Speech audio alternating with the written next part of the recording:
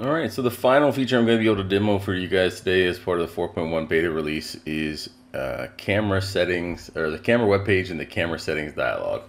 So in the past, if you wanted to go to camera settings, or the camera web page, you would basically have to open up the camera, and then you would go to right click on camera settings, and then from the general info tab here on more info, you'd click on that, and you'd open up a link for that camera, right?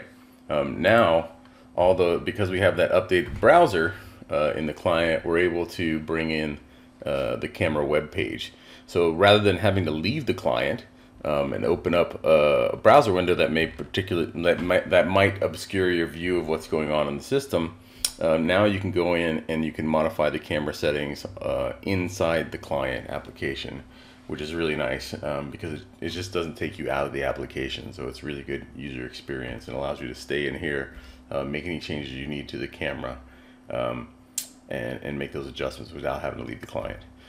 So this is the camera web page. You can see it works the same on different brands of cameras. So that was a UDP VCA camera. This is a digital watchdog camera. It works exactly the same way. Already logged in, already connected to the camera. Really nice feature. Camera web page in the camera settings dialog. So check it out. Let us know if you have any feedback.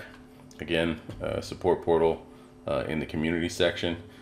Click on beta feedback and throw your feedback up there. Our guys are on the lookout for it. Thanks, guys.